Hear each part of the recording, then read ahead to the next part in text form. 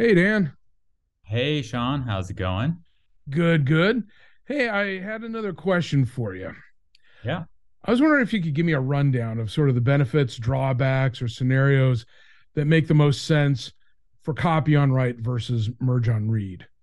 sure, absolutely. So, in order to understand a little bit more about what we're actually talking about with copy and write, merge on read, it helps to understand like what problem are we actually trying to solve. And historically, big data sets were really hard to update surgically. Typically, if you had some updates to make to your large data set, say removing some identifiers or removing records, replacing them with updated information. That required going back and rewriting either the entire data set or partitions within that data set and doing that kind of incrementally. So, what we're doing with copy on write versus merge on read is we're actually solving a really complicated problem about how do you make surgical changes to your data set?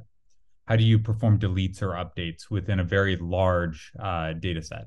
Okay. So there's kind of two general approaches that you can use within Iceberg. One is copy on write, and this really gets to, well, how do you effect those deletes? How do you actually push those through the data set? Yeah. So copy on write is kind of like an optimized version of the old way of doing things, where instead of going and rewriting all of the data, you figure out which files actually need to be rewritten and just rewrite those. So that means if you're just trying to rewrite maybe 100 records out of a, 400 million row data set, you just have to rewrite whatever files those few records are in.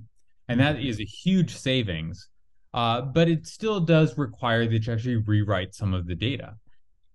The alternative to that is an actual merge on read. So, merge on read is more about identifying which records are deleted or updated within the data set, and then applying that when you actually read the data. So, this would be encoding the data in one of two forms within Iceberg. One form is what we call an equality or nominal delete, which means that you're identifying a record by ID and you're saying, hey, this record is deleted at this time.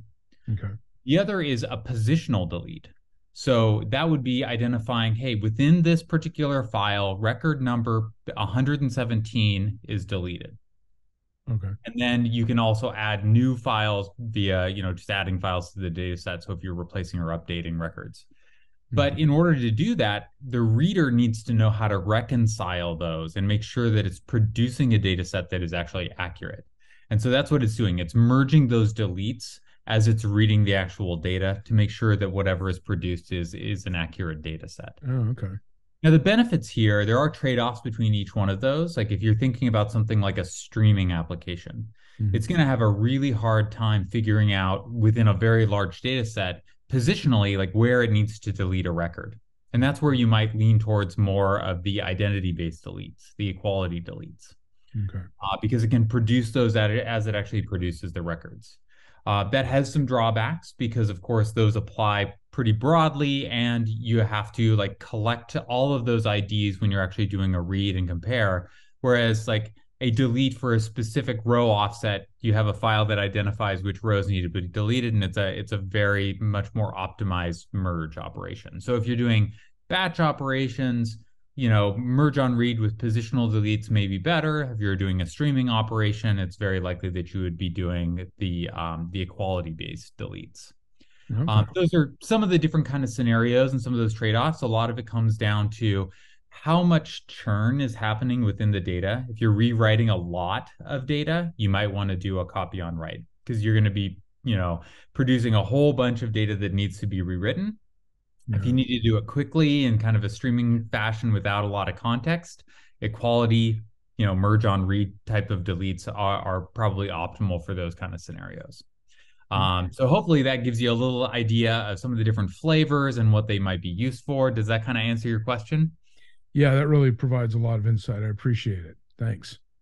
Sure.